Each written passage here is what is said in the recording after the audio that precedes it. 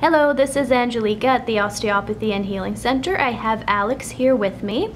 So I've seen Alex for his shoulder pain, neck discomfort, low back pain, and some discomfort when he was bending forward, some sharp pain.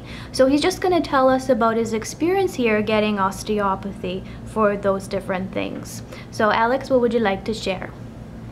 Well, I've been to Angelica's service once a year before, about 3-4 times, and this recent one about 2 months, and both times, well, anything I brought here was releasing my lower back.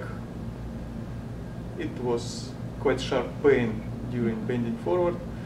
Now I can say it is gone. It is gone. Shoulder, well, still while I'm driving it is a little bit of pain, but it is definitely better, and I like it.